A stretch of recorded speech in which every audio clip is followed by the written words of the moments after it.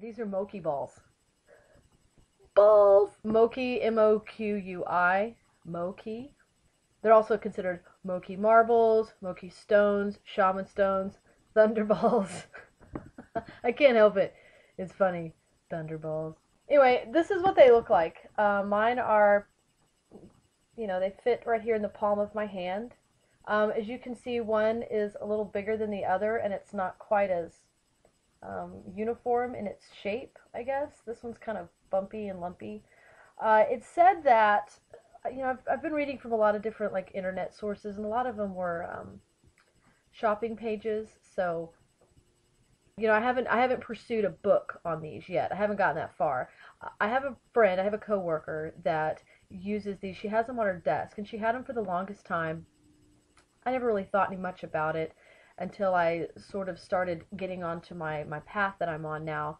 And, I've learned a lot about stones, crystals, their uses, their functions, legends tied to them, things like that. And she shared these with me one day and asked me to just hold them. She was like, she said, just put one in each hand and hold them.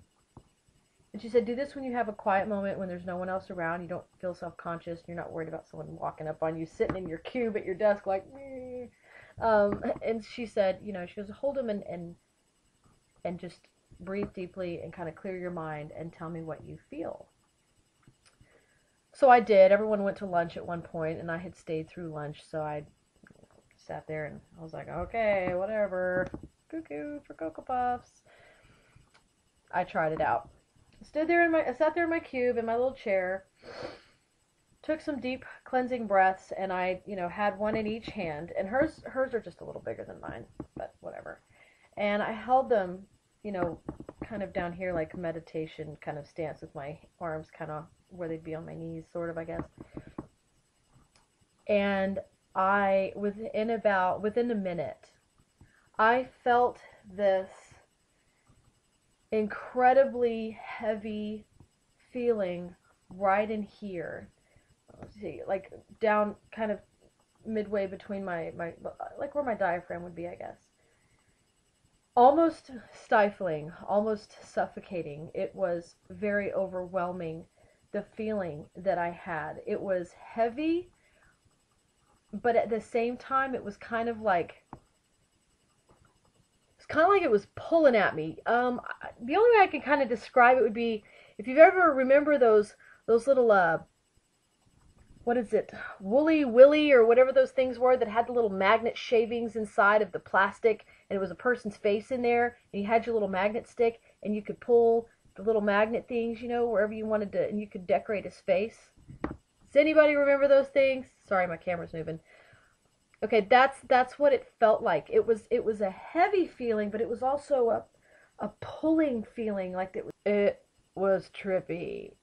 I didn't like it, to be honest with you, and I sat through it. I was almost kind of stuck. I was almost kind of felt like I was nailed to the wall, kind of. It was really a weird experience. And once I got to where I could kind of move, I set those balls down. I don't want to play with them balls anymore. That's enough of that. Thank you. You can keep your weird little balls to yourself.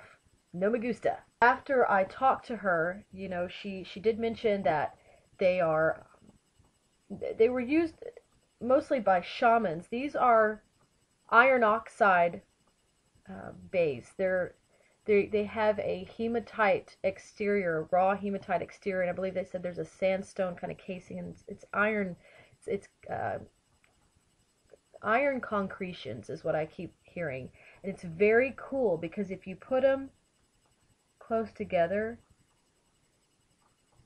you can feel the energy in between them, like a very light magnet, very light magnet. And she explained that they realign the energy, basically. They realign your chakra, your chi, whatever you want to call it. I don't know how those terminologies relate to each other, but basically the energies in your body get aligned. I gotta quit holding these, actually. I'm getting kind of, But anyway, they it kind of realigns your energy in your body, and they're used for grounding. I believe I read in a couple of places they've been used for contacting extraterrestrial beings or energy. They have been used in vision quests. They are used in multiple ways when it comes to connecting with outside energy, outside of our being here that we have inside of our bodies. I use it personally. I have started using them. I've got used to them. Uh, the second time, let me go back. The second time I used them, it was not near as stifling. It was not near as powerful, or I would say maybe negative in my opinion. I actually, for a while after setting those down, I felt weird. I felt kind of woozy. I would compare it to kind of similar to how I feel today. I've done 2 workouts today. I did a hard workout this morning, and then I did karate this afternoon, and I really haven't replaced a lot of those calories, and so I'm kind of like, kind of feeling, I've been kind of like, all day. In fact, I didn't even want to make this video, but I need to get it done. So it's that kind of feeling. But as it sort of dissipated and went away as the day went on, I felt better. And so I decided to give them another shot. So the second time I used them, it was a more positive experience. It was actually pretty freaking cool. I was sitting in my cube again. I was by myself. Everybody kind of gone to lunch and done whatever it is they need to do. So I was all alone. And I sat there and I held him again. And this time I didn't get that stifling feeling. And this was like a day or 2 later. I didn't get that stifling feeling again. But instead, I'm in a room where I work has the fluorescent lighting. It's a typical cube farm. And I was sitting there with my eyes closed. And, if you've ever kind of had someone flash a light or a flashlight or turn on a light when you're sleeping and your eyes are closed, you can sense that the difference in the light, in the intensity of the light coming through. Okay, that's what I felt. I was sitting there holding these things, and it's like light was kind of washing. It was washing, and then it just kind of pulsated, and it was pulsating from right here. And again, I've read, and my coworker also mentioned that it is connected with your third eye chakra. It opens up that I would say portal, but kind of in a way, a connective pathway for your third eye. And I actually did sense a pulsing light, and of course I opened my eyes after a minute and looked around thinking, are the lights going out or something? Is there something going on? And it wasn't. The lights were steady. So that was kind of interesting. So I tried it again. My coworker is a dear, sweet, wonderful woman, and she actually found these in, I believe it was in Austin not long ago, and she purchased these for me during the holidays. So I will owe her a debt of gratitude for the rest of my life, because this is incredibly awesome that she did this. So these were a gift from a very dear friend of mine who has an affinity for crystals and rocks, and if anyone was going to pick out my Moqui Balls, it would be her. So thank you, sweet buddy of mine. I tried them when I got home. I decided to kind of make them part of my tarot ritual, so to speak. Whenever I get ready to read cards, I have a process that I've come to I go through before I read cards, especially when I'm reading them for someone that I don't know. Whenever I get an email, when I get an Etsy shop purchase, these are people I have no idea who they are. I don't know anything about their lives except what they send me in an email, if they send me anything. And so consequently, I really feel like I need to tune in completely, because I have nothing to go off of.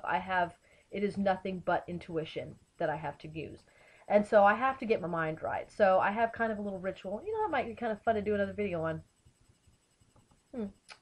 But this is part of it. This is part of what I do, is that I use my Moqui Balls. I have to hold my balls for a little bit before I can think clearly. Yeah.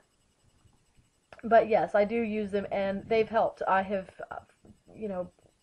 fortunately, I have been able to really get closer to my cards. I have been able to really tap into my intuition on a new level, and I give part of that credit to these these fabulous balls that help me to ground and center before I tune in.